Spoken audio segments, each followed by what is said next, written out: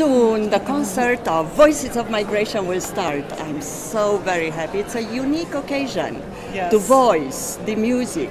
Well, Tina, I think in this program, the thing that is exciting to me is the stories that are told of these composers who are from Iran and from Afghanistan and from China and from Turkey and of course from Austria, and we of course also have a little bit of Bach from Germany. But the stories that the music tells and the relationships with the composers that each artist has are truly profound and truly exciting to me.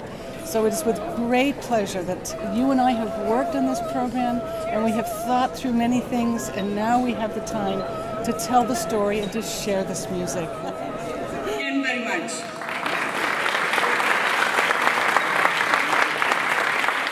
It has been a unique experience and a fantastic one. Migration is not only about numbers, statistics, trends, border controls, or security, or trafficking, or smuggling. It's also about music, about diversity, about culture, something that unites us. It brings us together, like today. We enjoy and we celebrate it together. I'm an expert in migration. They were experts in music. Linking migration with music today was the best we could do. Music has a powerful voice. I'm so glad that we could have a very successful event today.